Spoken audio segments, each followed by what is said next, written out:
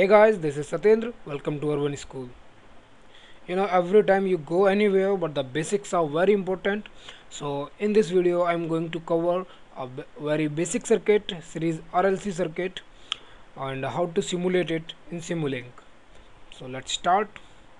And finally, at the end of the video, our objective is to get a circuit of this kind, and finally, we will see the wave here with the help of this scope. So let's start.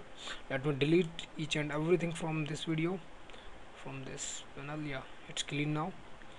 So first of all, I need a voltage source. So I need to go down to Simpower system library, and here in this library, electrical sources, go to the electrical source and get a AC voltage source. So it's here. Now I need RLC series branch. So I need a load actually. So go to the elements, you'll get a RLC series load here, series RLC branch and series RLC load. You can choose anything here.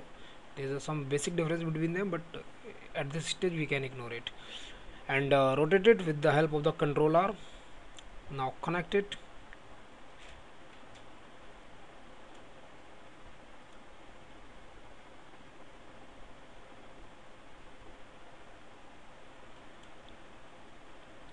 To complete the circuit, we have to connect this also.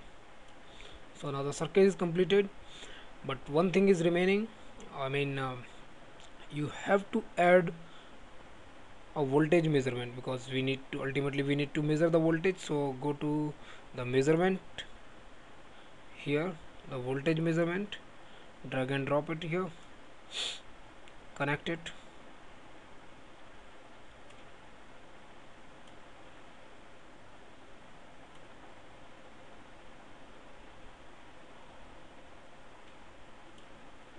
Yes, now I need a scope.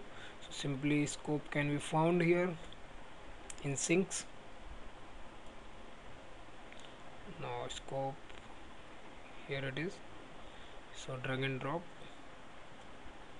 you can connect. Now I'm going to run it, but it will not run, I know,